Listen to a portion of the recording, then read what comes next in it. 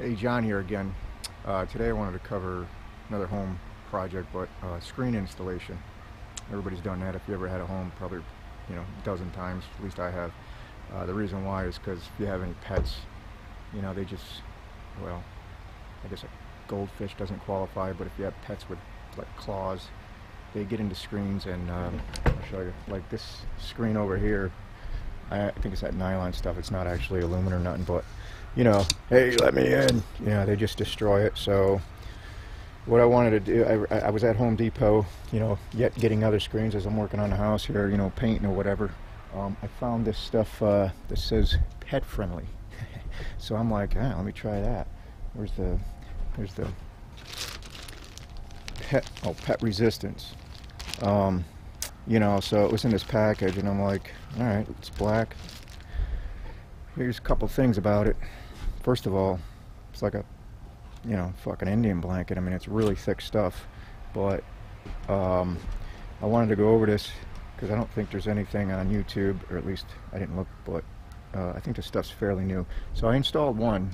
It came out good. It's nice and tight. There's a few things I don't like about it. From the inside looking out, it looks like it's nighttime all the time. It is very dark, but as far as pet resistance, I don't know how that's going to pan out. I might actually try to break that screen just to see how tough it is, but I did want to go over like installing this stuff. First of all, I made a mistake of painting these doors, and now the tool, if you got a screen tool here, it no longer fits in the in the groove.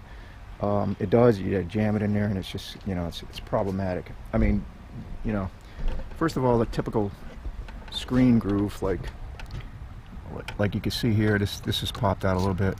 It works pretty good. You just force it in there. See how, just, I don't know if you can see that, but it's definitely going back in. So for nylon screen, it works.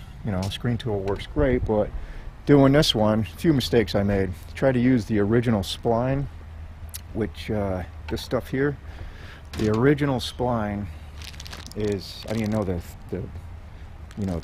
thickness of it, but I had to go back and get the thickness on this new stuff was the smallest I could find, 0.125. I don't know how many. I think there's like 4 or 5 different sizes, but the original one, there's no way that it was going into that. I had so many problems, and didn't rip the screen or anything, but I couldn't get it in. Reason being because A, the paint, B, this stuff is so thick that even the smallest spline I can find was, it goes in tight. But I can no longer use my tool, so I use, this is an old brass screwdriver, but it's got a pretty dull tip, and what I found pretty good success is getting it started and just keep jamming it along. So far, I mean, it's worked out. I mean, I had to do that one, and that one came out. So if you got to put this stuff in, A, get the smallest spline, and I don't know if a screen tool will actually work for you, but this stuff is working out, just poking it in. It's pretty resilient stuff. So that being said, only time will tell as far as a dog,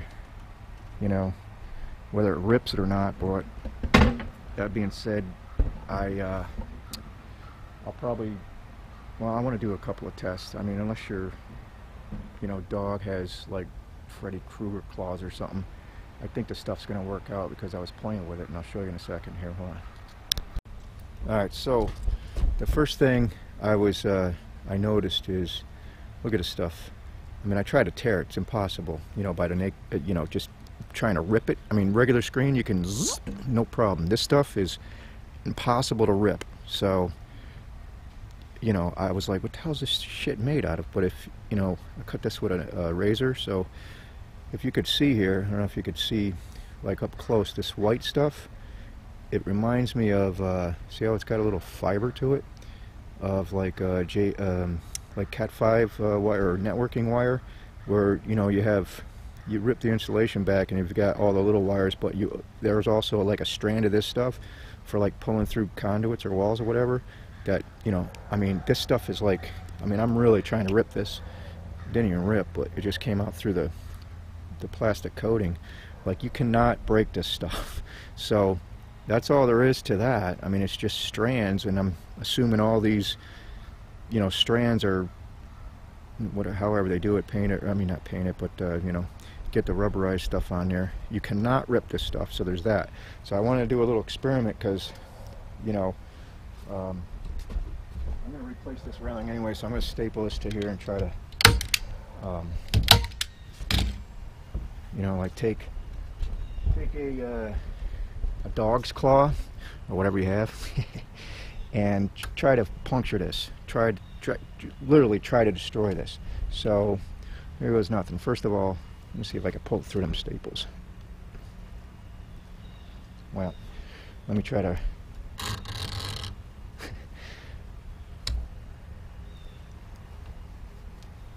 like it poke through. Look at it bending the fork.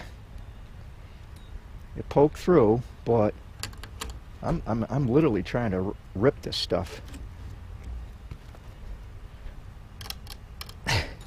I mean, I'm forcing this big time. There ain't no way a dog's gonna be, you know, they're just, I can't even, I mean, you could poke it through, no problem, but trying to rip that is impossible. I mean, I can see the white fiber, but there ain't no way a dog.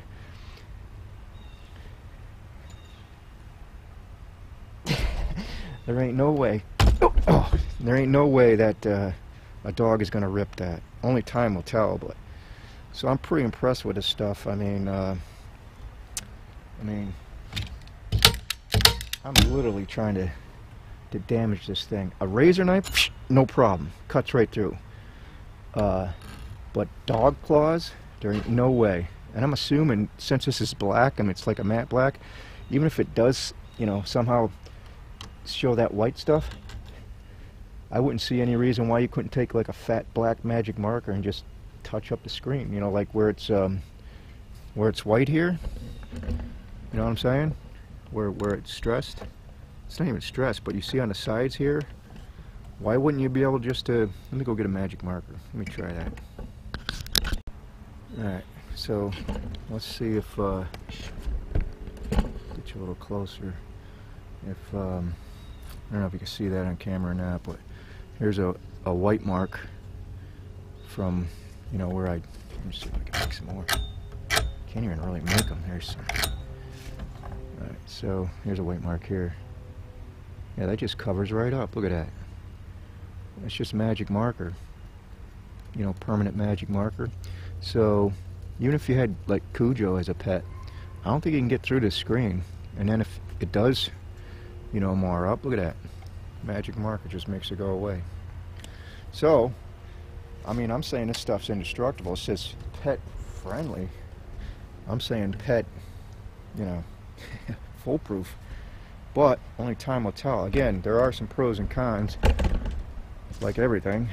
One of the cons are, you know, you're going to have to work a little harder getting the screen in, but it's obviously doable. I mean, did it with that one. And the other con is when you try to look out, you know, it's a little bit dark, but that being said, it is a screen, so if it's going to keep a pet dog claw out, I'm sure flies and mosquitoes got no chance on that. But anyway, that's all I got. I just wanted to go over, you know, not really screen installation, but this stuff I found at Homer Depot's place. We'll see how it works out, and then I won't have to replace screens every year.